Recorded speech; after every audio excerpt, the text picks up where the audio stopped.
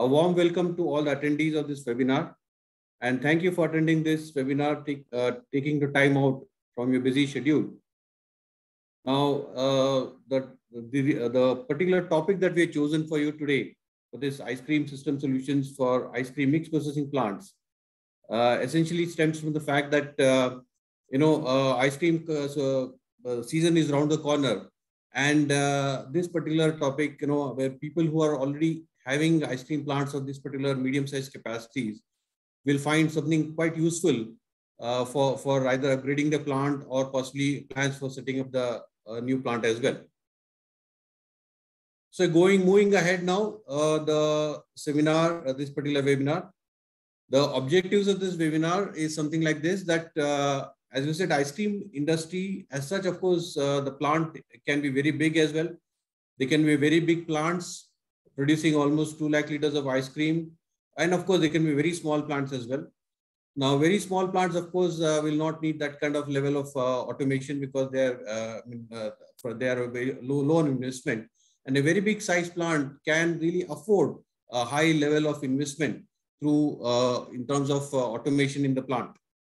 Now, the challenge comes to the medium-sized capacity plants, where there has to be a judicious mix of investment as well as the automation that the plant really need, because it's the automation that really brings in the benefits of superior product quality as well as product safety. So now, at the same time, these kind of medium-sized plants, which are roughly in the range of up to 5,000 liters per hour of continuous processing, should also have the flexibility to produce various types of ice creams that they may have to produce in the plant from time to time.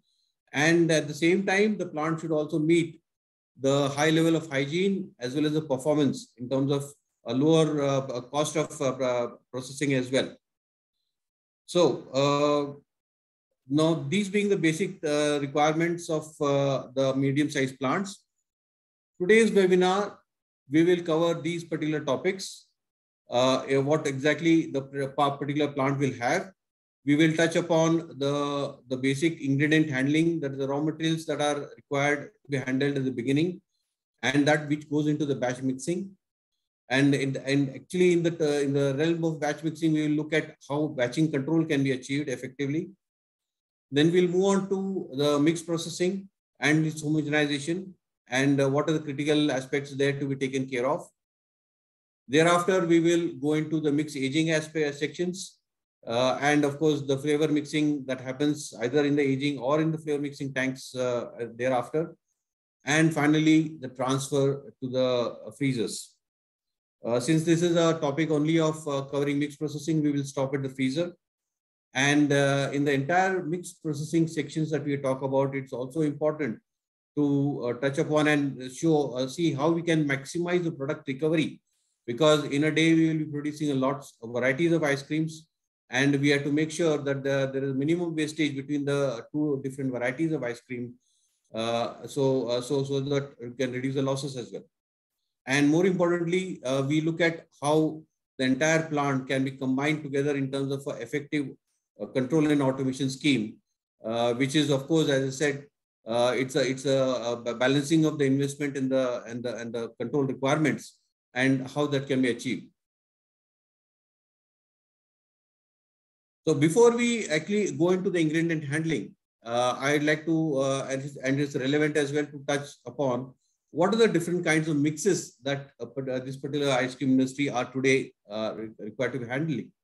Now we have the very conventional ice cream, which is in terms of the FSSAI requirements, it is around 36% TS minimum. And in talking about ice cream, we'll also touch upon frozen dessert. That is basically the ice cream with vegetable fat. And so both the varieties has to be handled in this particular plant. The plant also has to handle water ice, which is of course again basically sugar and water, and having a TS of 25%. And also picking up very rapidly in terms of consumption as well as demand is kulfis, which has got a higher TS, and it needs to be actually also prepared in the mixed processing section in an effective manner. So these are the basic three main ice cream types in the Indian industry, and which is something that we will touch upon, and how these plants has been designed to make these ice cream types. Just to show diagrammatically that if you have an ice cream mix of around 36% or 37% total solids, 63% is all water in the mix stage. Though people tend to say that ice cream, when we talk to various ice cream producers, that it's a very thin and a very smooth ice cream, but actually in ice cream form, sometimes it tends to be very viscous because there is no air there, and that because the viscosity and the product properties make it challenging from the design point of view. So we will now go one by one into the various sections of the plant. We are looking at ice cream mix processing. And so what are the different ingredients? The plant has to have milk, receive milk and store it. There will be a cream storage. There will be a facility for butter melting and heating and transfer. Or depending on as I said, if it is a frozen dessert, then the plant has to have a facility for vegetable oil reception and storage and transfer.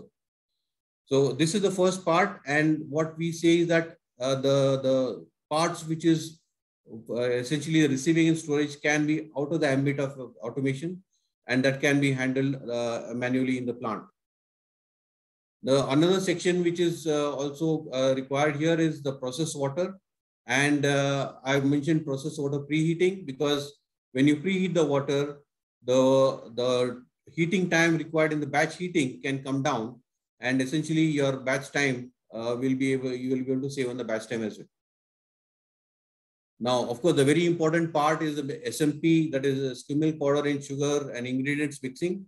We'll look at this section how this can be optimized here. And I mentioned ingredients are here as well, which is meaning basically the stabilizer as well, which has to be mixed in a proper way. So all these having received the ingredients, we look at the batching control, the different ways. We'll touch upon two different ways of doing a batching control here. And thereafter, we move on to mix pasteurization. And then, of course, the mix aging and its transfer to the flavor tanks. Now, of course, the flavor mixing and its transfer to the continuous freezers will now become, these are the sections which are essentially manual sections because there will be small volumes happening for each of the production lines. And this has to be also operator friendly from the plant layout point of view.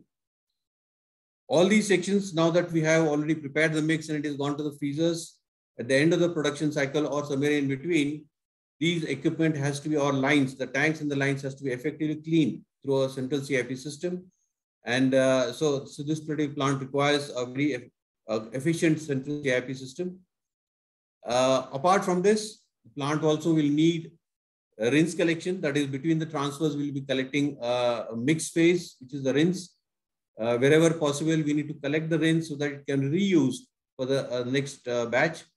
There will be rework in the plant. So there will be some amount of rework melting, and it's used in the next batch preparation for the mix. There will be certain sections for making ripples, be it chocolate ripple or fruit ripple.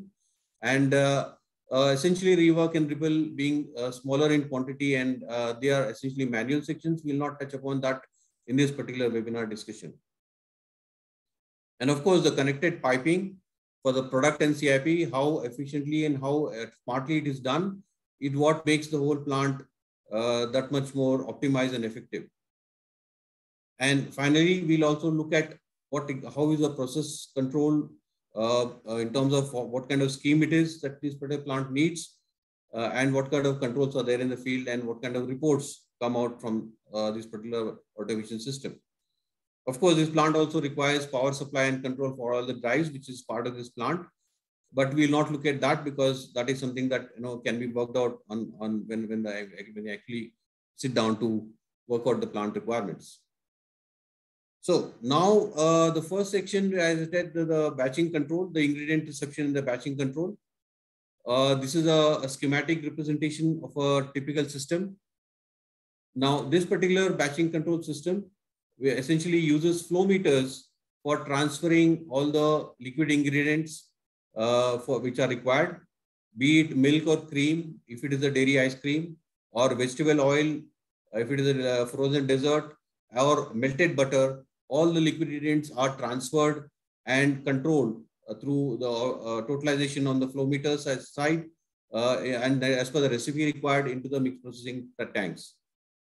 And depending on the, and then we have to also have sections for liquid glucose handling. Now, not all recipes or types of ice cream requires liquid glucose, but wherever it is required, these needs to be handled. If it's very small quantity, of course, they can be put directly into the mixed preparation tank through the barrels.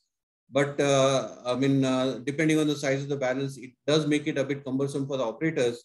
So we also have to have, here is a scheme where a small amount of buffer storage of liquid glucose is there, and that is transferred into the mixed preparation tank.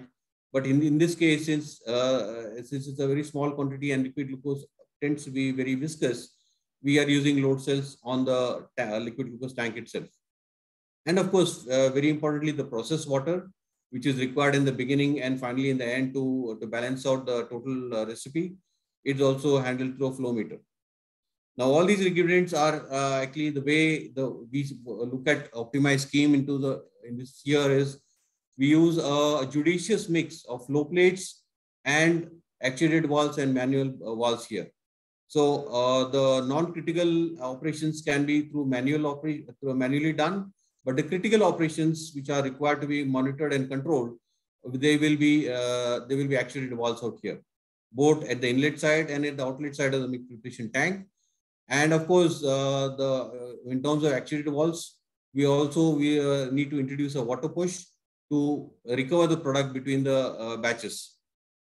And of course, in this scheme, there is the mixed preheating section through a mixed PHE, which is actually going through a mixed heating unit, where the major ingredients of SMP, sugar, or cocoa, and of course stabilizers, depending on the recipe, are added out here at this stage. Now, this is one particular type of batching control which uses flow meters. The next one which you're talking about is one that is using load cells on the mixed preparation tanks. Now, each of these mixed preparation tanks will require its own load cell. And of course, now we are not requiring flow meters because now the load cell signals is what is doing the batching control for all the liquid ingredients as well. Now, of course, the rest of the scheme remains the same. So having seen these two different kind of systems, one's requiring flow meters and the other requiring load cells, we'll just touch upon the little bit of pros and cons, so the advantages and disadvantages of each of these types of controls. Flow meters, the advantage is simultaneous transfers are possible. And when you can do simultaneous transfer of a liquid ingredient, you can save on the batch preparation time. Also, when you are actually transferring the batches and the batch recirculation has already started, the batch recirculation will not affect the accuracy because there you need to start the batch preparation and get the required temperature. But the flow meters which are outside the system can be effectively used to control to the accuracy part of it. In this kind of system, flexible connections for inlet outlet are not needed, which makes the system that much more simpler. And of course, when you're talking about flow meters, one tends to use, first choice will be the magnetic flow meters or volumetric flow meters. But if one is requiring a high level of accuracy in the final batch recipe, then we'll have to look at mass flow meters, which will of course add to the investment out here.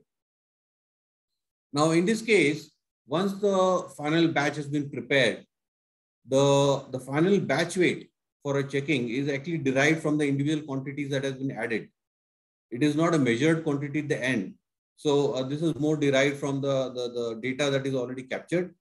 And so let's look at now these aspects with the load cell system. Now, load cells being more sensitive are definitely more accurate. And if the recipe requires load cells, then of course one needs to use them. In this case, the advantage being the final batch weight, a check of the batch weight can be done, and a final correction is possible if any particular ingredient has been, either it's underfilled or if there's error there, it's possible to check the error, actually, correct the error. Now, of course, in this case, being the load cell is controlling the ingredients that are being added, the sequential ingredients of the ingredients has to be done, which may add to some extent the batch preparation time out here. And as we touched upon that, since being the load cell, the flexible connections are needed for all the inlet outlet connections, which makes the system a bit more sensitive, cumbersome, and it has to be maintained well to make sure that the load cell signals are always accurate and calibrated. One more thing about this load cell system is that while you're actually adding the ingredients one by one, which are required, there is the same time the batch recirculation is going on, which cannot be stopped. And whatever volume is in the batch recirculations, the solids in the batch recirculation has to be factored in terms of the batching program. So we looked at two different ways of doing a batching control after the ingredients have come into the mixed preparation tank out here. And so now I'd like to just touch upon one very important aspect about the mixed preparation and the whole system is the role of stabilizers. Well, as you know, stabilizers are a must. They improve the ice cream smoothness and imparts melting resistance. And of course, they also increase the viscosity of the mix and ultimately the thickness of the ice cream as well. But this is a desired aspect as far as the consumption point is concerned. But the viscosity also brings in challenges in terms of equipment design. And I would say here that today's, in the way the development of ice cream, different recipes are there is a certain people tend to use a mix of stabilizers and which can result in a significantly very high viscosity of the mix. And that becomes a challenge. So when we say that, when we look at the mix, very important to find out what is the thermal and the physical properties of the mix, which are to be handled and processed in this particular plant. So what is important out here is that if you don't have the properties, the correct properties, then the selection and the design of the various parts of the mixed preparation plant, that is mixed heating PHE, the mixed pasteurizer, all the mixed pumps, the agitators of the mixed tanks and the aging tanks can go wrong if you don't have the correct data. So this kind of data should be available right from the beginning whenever one is talking with the system solutions provider. Now, again, also important is that when you are actually engaging with when you are buying a particular stabilizer from a stabilizer supplier, it's important to know their recommendation as to at what is the ideal temperature needs to be added into the mix, at what point needs to be added, so that that particular data can be factored in terms of system design. Okay, so I'll just bring you up on a photograph. As you see on the screen, this is a mixed preparation plant for plant delivered by Neologics. And as you can see, the background is the mixed preparation tanks. And of course, the mixing unit, which is of course through using a funnel and a combination of two pumps which are required for the requirement of shearing and proper mixing of the particular ingredients. So we'll move on now. We have to go into the mixed processing, and as I mentioned out here, that the mixed properties play a very important part in the proper design or selection of the mixed processing part of it here, especially the pasteurizer, and of course the pumps as well in the pasteurizer. Now one starts with saying that okay, my mix is having a 37 to up to 45% TS, and it is quite thin. It is quite flowable. It's but that's something in the beginning stage. It is it's very important to be very accurate or more precise in terms of what my mix is. As I said, certain mixes types can result in a very high viscosity of up to even 2000 centipoise, and that is not really possible to be handled in a normal plant. And even the pumps, selection of centrifugal pumps become a challenge out here. So I would say that anything which is any mix which has got a viscosity of anything above 400 centipoise has to be known by by the producer, and that information should be known to the equipment designers as well. Just to touch upon a few aspects about what can go wrong if we don't have the correct mix property, thermal and the physical properties of the mix, it can result, and if we don't have the right properties, the right data, one can go wrong in the PHE model selection and in the design of that. What will it result in? It will result in a low runtime. It can result in the PHE choking, and also a drop in pasteurization time, pasteurization temperature in between because of high fouling that happens in the plates, low regeneration and high steam consumption as you keep running it. And sometimes the solids buildup is so much that your normal CIP protocol will not be able to clean it. So here's where one needs to do a validation of CIP as well if you are using thick mixes which are very thick and high viscous in nature. Also, the homogenization of the mix, of course, normally in the industry, it is a two-stage homogenization, but it's also important to have the correct specifications of the correct head for the homogenizing head, because you're using abrasive products out here, be it cocoa powder or undissolved sugar particles. And undissolved sugar particles can come because of an inefficient mixing system. This abrasiveness of the cocoa and the sugar can result in a very high wear and tear of the homogenizing head. And once the homogenizing head is not as per the original specification, then you will not be able to get the desired homogenizing effect on the mix. And ultimately, in terms of final mix, it can affect in the ice cream quality in the last as well. So friends, now we'll move on to one very interesting feature of these small plants where we can incorporate an energy saving in this whole mix processing step. Now, where this energy saving comes from is that the mix in the pasteurizer, in a continuous pasteurizer, when it's getting heated, it is initially getting heat from the regenerating mix that is getting cooled. But since the inlet temperature is almost at around 45 to 55 degrees, then there is a limit to which we can use a regenerative heat. After that, one needs to use tower water to further bring down the temperature to the maximum possible before you use chilled water for the final cooling step. Now, here we can say is the tower water is where the energy is actually going out to the atmosphere. Now, this particular energy, heat energy, if it can be captured and reused in the plant is what we are looking at. So here in this particular step of on the section of the PHE, where tower water is used, we now introduce processed water, which will be ultimately used finally in the mix preparation as well. So the processed water in turn is getting heated. The mix is giving heat to that, and that temperature gain, energy gain that is used in the water will result in the less steam that is required in the mix preparation step, and that much more less requirement of steam and energy is that the plant will need. Of course, this particular energy saving feature will be more relevant for plants that are using water as a major raw ingredient and not milk as such. So we look at a typical example of how much energy can be saved and what it means in terms of saving of money. Now, if you're looking at a mix inlet temperature from the mix preparation tanks of 55 degrees to a pasteurizer of 3000 liters per hour, and the temperature program of the pasteurizer being 55, 75, 80, 62, 38, and 4. Now, after pasteurization of 80 degrees, you're cooling it down to 62 by using the incoming mix.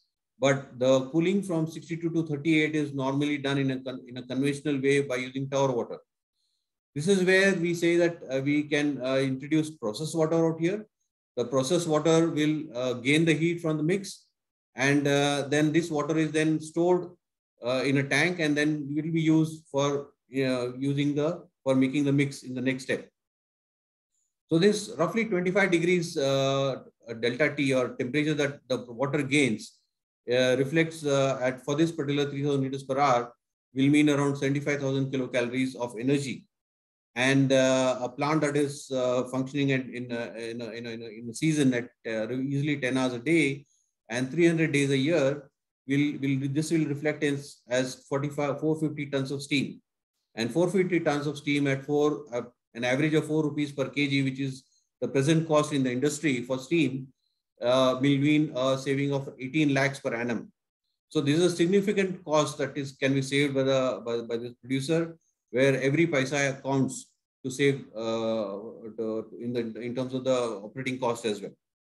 So, and again, very importantly, when you say a tower water, we cannot use tower water right from the beginning. When you start the pasteurizer, it has to be on tower water and change over to the processed water. So the pH has to be designed for both the mediums. Now, normally tower water flow rate are much higher. So it is basically the how smartly the pH is designed that this particular benefit can come through. We in Neologic had delivered this kind of a system, energy saving in our plants, and both in beverage as well as in the ice cream plant that we have been delivering now. So friends, we'll move on now to the next step in the plant, which is basically the mix aging, the flavor mixing, and the product transfer that happen in those sections. Now, it's very important that these sections are also carefully designed and built in a very hygienic manner, because now that the ice cream has been processed, this is the last step in the whole process of ice cream manufacturing where it has been processed. After that, there is no processing possible. So anything that any tank or any pipeline that the ice cream mix passes through has to be fully clean. Otherwise, there will be chances of risk of recontamination, and then ultimately it will affect the ice cream quality and the shelf life as well. So the mix aging, the flavor mixing sections, of course, now, as you say, that these are the sections where now we'll see a lot of requirement in terms of piping as well. So we had to design the piping in a way that they can be cleaned as well as there is a recovery of the product between the two different types of ice creams or different flavors of ice cream. Here as well, Neologic has delivered a plant which is again having a judicious mix of flow plates, actuated valves with gate switches, and not necessarily with the mix-proof valves, because the mix-proof valves are again will need its own number of seat valves as well. So it will make the system that much more expensive. So we have done it through using the flow plates and a mix of actuated valves as well. Now the aging tanks, of course, once they are all connected, and what you can say is once the mix preparation starts, processing starts, and one can make the connections, the manual connections of which tank, number of tanks that the mix has to be taken into.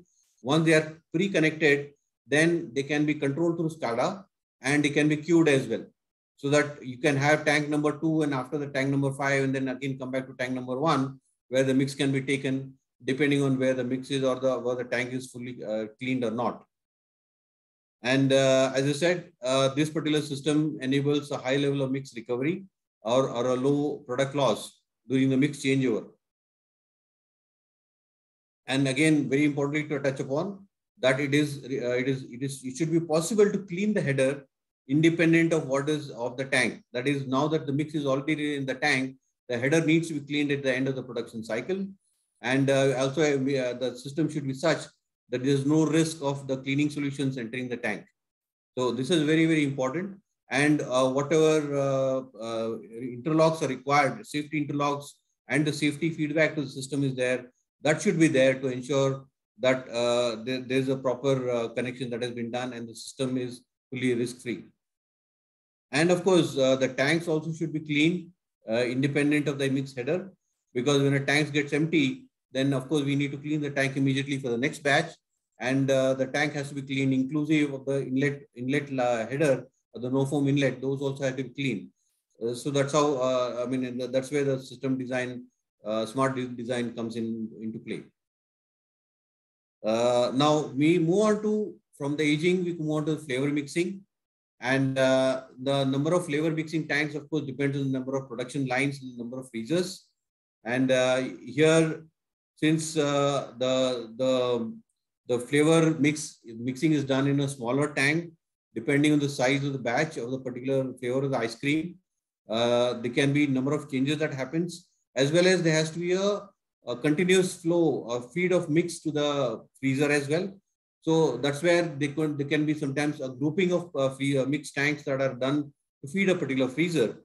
Now, this is to ensure that there is the mixed lines are done in a manner that they are they're cleanable, they're handleable. But at the same time, such a plant also requires a flexibility to sometimes feed the mix from a different group as well. So, for example, if you're having a group of mixing tanks from group 1 and feeding freezer number 1, and then you have a fourth group of flavor mixing tanks feeding a freezer number 4, the plant piping requirement should be also such that maybe sometimes the group 1 of flavor mixing tank should be able to feed the freezer 4, and at the same time, after it is done, the line should be cleaned as well. So that's a challenge out here, and that's possible to do as well. Now, as I said, now at the same time, once you are in these kind of plants, while the operations on the field side are all manually done by the operators, but the information of which route has been selected can also go back to the SCADA based on the proximity switches or gate switches provided in the different flow plates. So, the operator will know how the product transfer has been done for a particular day. That can be captured in a report. And very significantly, at the end of the whole production cycle, that particular line which has been used can be connected to the CIP. And the CIP, the fact that the CIP has been done, that information can be captured in the report. Also, such kind of plants, we are looking at the cleaning all the lines and tanks, but also cleaning the freezer, because freezer also becomes part of this particular whole cycle. And we need to have the system designed in such a way that the freezer CIP is possible, either along with the flavor mixing tank or independent. Now, freezers, depending on the make and the specifications require, they're more sensitive in terms of CIP solutions. So one needs to know what kind of a cleaning solution and its strength is needed to effectively clean the freezer, and it should not harm the freezing cylinder as well. And of course, the central CIP of the freezer, as I said, has to be covered, and accordingly, the CIP system design has to be worked out. So now that we have looked at the mix that has gone up to the freezer and how a judicious system design can be done, we just look at how the entire system is connected through in terms of the process automation out here. Now, when we say that this particular plant is running using automation, now this is a very basic, simple automation system where there is a PLC, central PLC, and in the front end there is a operator station or a SCADA for the operator to monitor and operate certain processes which are to be done from the central room. But on the field side, there will be a number of remote IOs which will be collecting those, either giving the signal for operation actuation or getting a feedback depending on the system design. One needs to do that, and so there will be remote IOs which will be communicating with the PLC on a Ethernet or a control net. Now, this is of course a basic, very simple automation scheme. But what can this kind of automation scheme can do to the producer? So what are the salient features? This is essentially a central SCADA control up to the aging, and of course monitoring beyond aging as well. This particular system enables integrated batching control. That means you are able to make different batches of different recipes, having an accurate control in terms of the weights or the percentages of different ingredients of the mix. But different programs can be saved so that changeover of batches is seamlessly possible, and repeatability is possible, and operator errors are almost minimized out here. Now, in this particular kind of optimized plant, product recoveries are very important, as I said, through water pushes, and all major lines water pushes are to be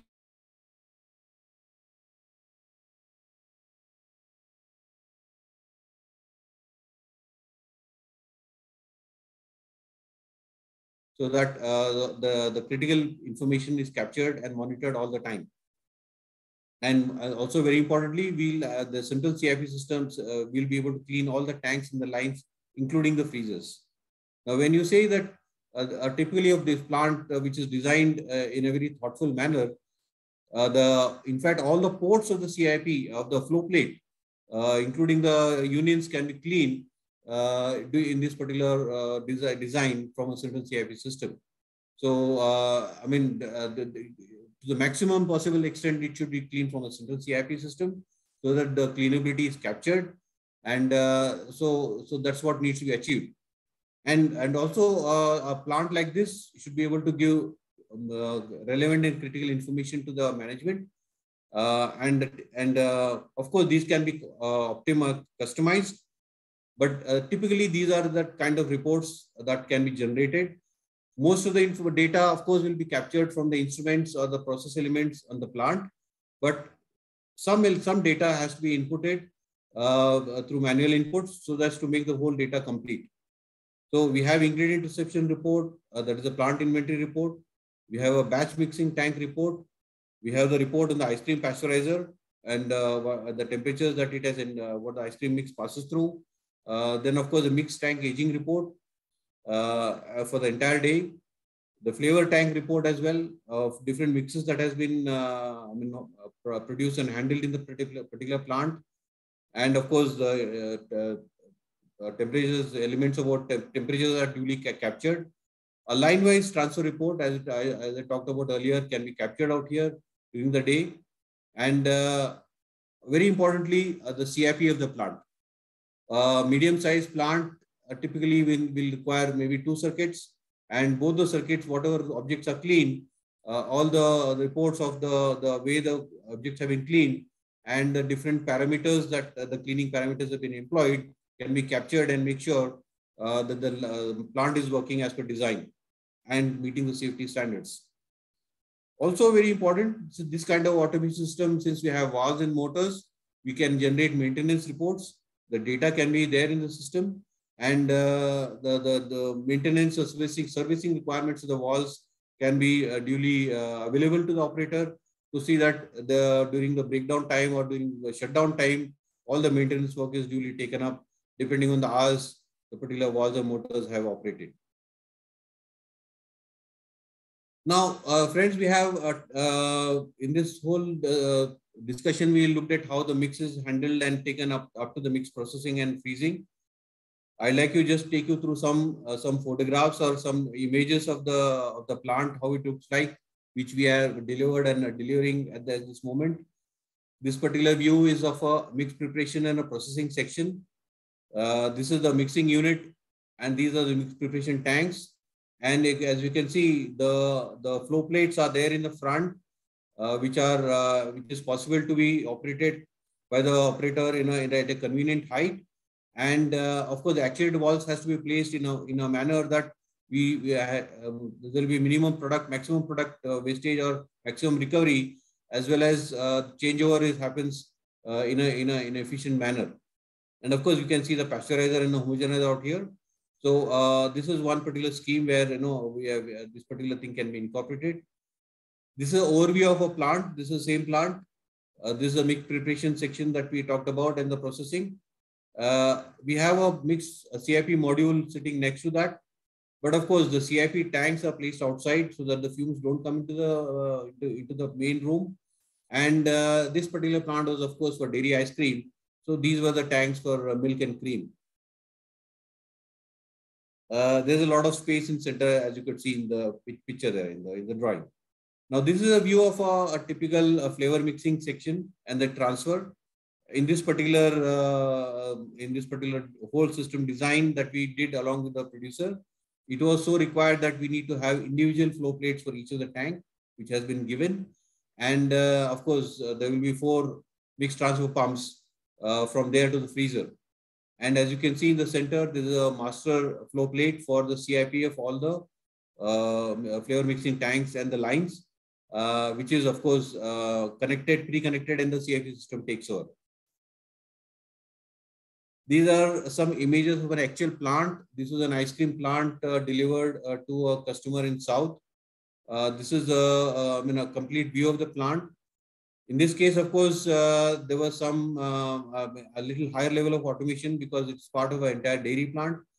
But of course, as we said, when you somebody goes in for a standalone ice cream plant, then one needs to have a balance of investment in automation and in terms of control as well. So friends, we have come to the end, and I would like to quickly recap which are the different sections that we touched upon. We looked at ingredient handling, what is required for the mix preparation, and its transfer to the batching. We looked at two different types of batching control. Each have its own advantages and disadvantages, and one can decide what is control that is needed depending on the different recipes and accuracy that is needed. We also looked at mix processing and homogenization, and we looked at the importance of having the right product properties for the proper design of the mix homogenization, mix processing rather, and also other elements in the plant, which is the mix heating, PHE, or the pumps and the motors as well. Then we moved on to the mix aging section, where we say that now that the transfers are happening, a lot of piping comes here in these sections out here, from mix aging to flavor mixing. But at the same time, since there are a number of recipes, how we do the piping, how smartly it is done, to see that there is no additional piping required. It should not become a mess, but at the same time, it is all cleanable and controllable from a CIP point of view, and also maximize the product recovery between two different batches. And for all these particular sections that we talked about, the process sections, we need to have a process automation and we can say a balance of automation and controls, and a simple automation, but yet fully effective in terms of giving in achieving the process interlocks, product safety, as well as giving the required reports and data to the operators and the management is what is possible in this case. So thank you, Shirish, for a wonderful session. It was really interesting, and I also got to know a lot of things because of this session. And we have more than almost 300 participants participating in this session. So I'd like to go through some of the queries. Okay. So Mr. Takir Sayed, he's asking, do we need high shear mixer for efficient mixing?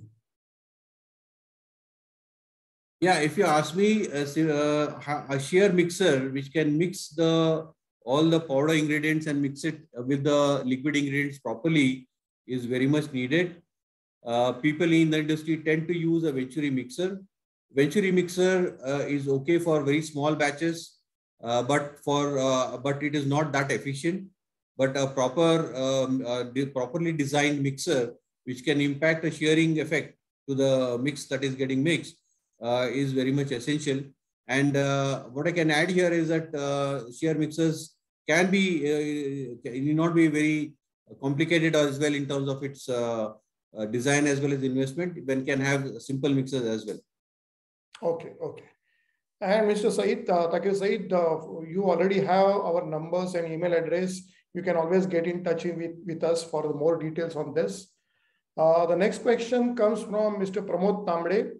What is the average run time for Neologic PHE?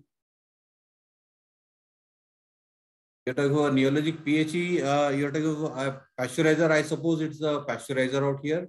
Yes. Now, what I can say is that as I said during my discussion talk, having the right mix property is very, very important. And accordingly, then the mix pasteurizer has to be designed. The model selection is very, very important out here. So if a mix is very viscous, very thick, having a lot of gums in terms of stabilizers, then it can result in a lot of fouling in the plates as well. But the challenging is to challenge you to see that the selection of the PHE is done in a proper manner. And anything from around 5 hours going up to even 7 to 8 or 9 hours is something a norm in this industry. But it all depends on the mix type. If it is a thin mix, non-viscous, it can run more, but if it is viscous, it tends to fall more and it will have lower run time. Okay. Thank you. Another question from Mr. Mangesh Deshmukh. What is the type of cleaning solution to be used for freezer cleaning? I think we are not addressed freezer today, but you can just guide him, or maybe we can write to him. Yeah. So what I will advise you is that if you have a particular freezer model, or if you have bought a freezer from a particular manufacturer, you will need to take the requirements of the cleaning solution, or what kind of cleaning is required. If it has to be done from a central CIP system. So what is the strength and what are the kind of clean solutions they will recommend to you, and that we'll be able to design a system that can give a system, a CIP system that can clean the freezer. Okay. Okay. Question from Mr. Satyanarayana, AV Matla. I want to know clearly TW and PW for implementing in our plant in details to save our steam. Well, okay, those are abbreviations used, but normally used in our industry, maybe more by us as engineers. TW is tower water and PW is process water. So, Mr. Satyanarayana, if you have more query about this, you can always write to us. I move on to Mr. Atul Kimmatkar. What is the ideal steam requirement for heating of 1000 kg mix from 35 to 80 degrees? Well, that has to be worked out depending on the cleaning cycle. As I said, exactly, if your initial temperature, if it's very low, if you are in a cold, it is a winter conditions, you require more amount of steam. But it has to be worked out. It's basic calculations that is needed. And I mean, somebody may ask, what will be the type of boiler that is needed? But since a plant is boiler is needed for not only mixed preparation, but it's required in pasteurization as well as CIP. So if you can give us more data on what kind of mix that you are having, we can address your requirement based on actual calculations here. Okay. There is a question from Mr. Rajit Singh. He's asking how to increase the product losses hours. So I think he has how to reduce the losses hours or how to increase the product losses hours. Maybe Mr. Rajit Singh, you can retype your question and we will try to answer that. Question from Francis John. Can you elaborate validation of PHE in CIP? Well, validation of a PHE CIP is as simple that when you do a CIP of a particular equipment, or in this case a PHE, after the CIP entire cycle is done, then ideally the validation process means that you have to open up the PHE, see the plates, and ensure that the PHE plates are cleaned, fully clean. There is no product residue left out. Then that is the thing that is required to ensure that the product CIP is validated. And then of course you can, for that particular product, you can use that particular same CIP cycle or protocol until you change it. So that's a validation protocol. Okay. Okay. There is a question from Mr. Suresh Babu. He's asking, how do we do the cleaning of filler and nuts feeder? Is it possible to do through the central CIP system? Can you repeat that question? So he's asking how to clean or do the CIP of filling machine and the nuts feeder. Well, again, as I said that this is, of course, we are not looking at production equipment in this particular seminar right now, because each manufacturer designs the filling system in a different manner. More by what my experience in the industry is that the incoming ice cream from the freezer goes to a particular hopper, and from the hopper it goes to the filling nozzle. So up to the filling nozzle, sometimes the cleaning can be done from a central system, as long as the system is closed. It all depends on the particular filler design, whether it has to be cleaned offline manually or it can be done from a central CIP. It all depends on the design and the features provided on the filling system. Okay. Mr. Takir Saeed is asking what parameter tells us that CIP of the PHE is due? Well, when you start a particular, when you start a pasteurizer and the PHE is fully clean, then you have a certain hot water temperature at the for the pasteurization section for the attaining the temperature that is set temperature. Now, when as the PHE plate starts getting fouled, the hot water, the heat exchange becomes less effective, less efficient. You require more and more temperature on the hot water side.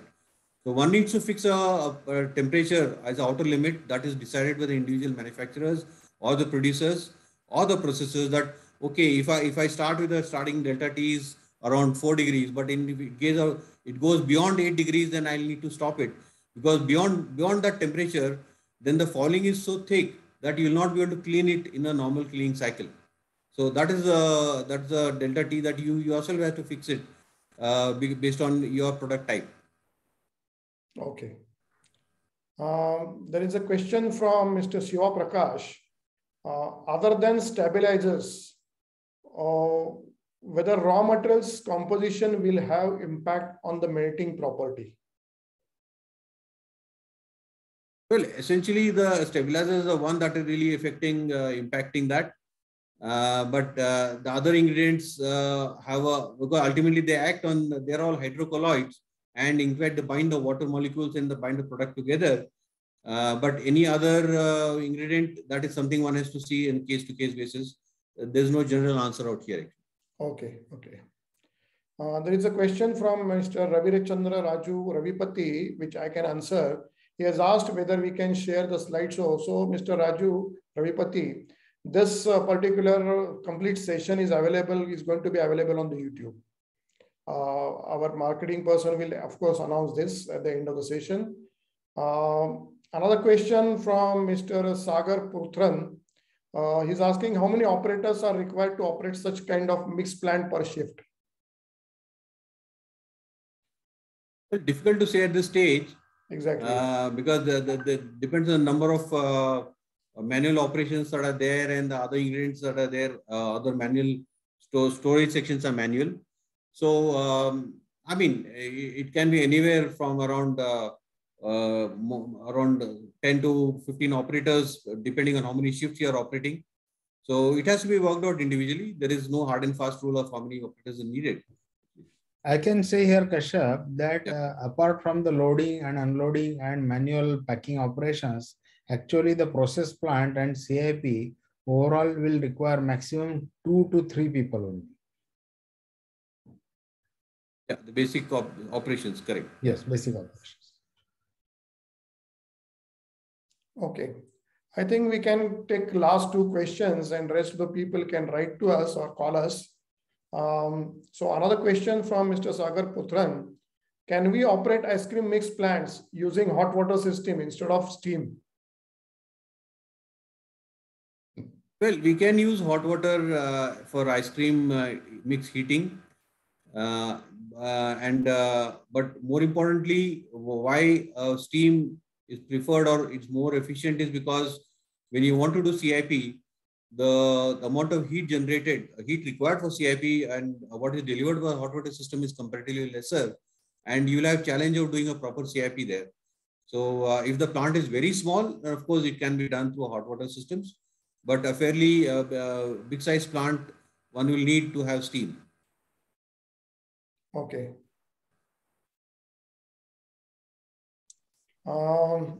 Last question, but I think it is too technical or it needs some engineering to be done.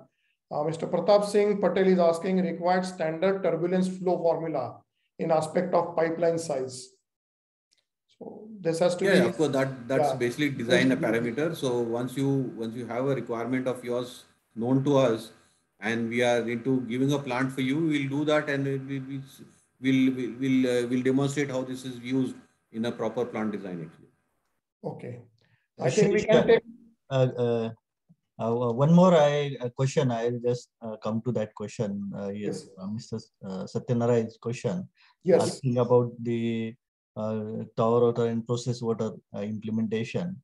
So I believe his particular question was about implementing the system in their plant.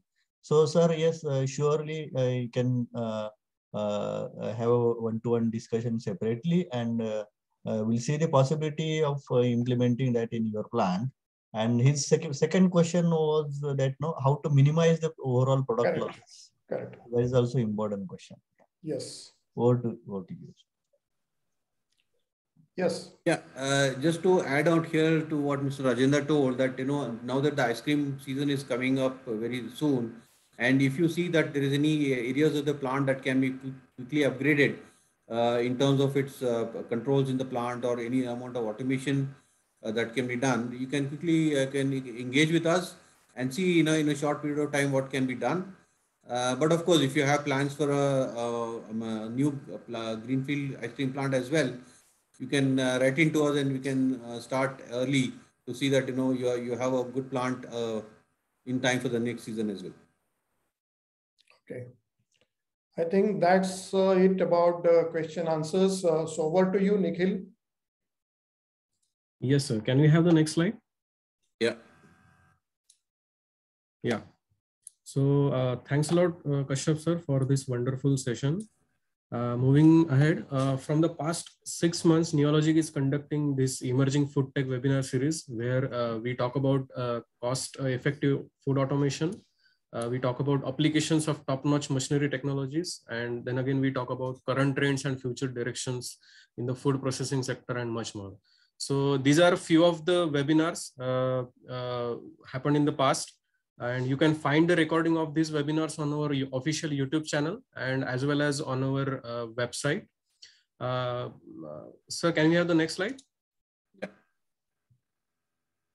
Yeah. So these are a few of the upcoming webinars, new trends and technologies in tomato processing, new age dairy plant automation, why spiral hardening tunnel for ice cream products, and applications of steri tank for aseptic beverage processing, and current trends in food safety and hygienic risk assessment. So all of you will get a notification of the schedule of these webinars on all the digital properties of Neologic engineers. You will get emailers, and again, you will get notifications through our social media channels as well. Yeah, thank you, sir. Okay. Thank you. Thank you all the attendees. Thank you all the attendees for your time. Thank and you very please much write into us for if your you have time. any area of interest.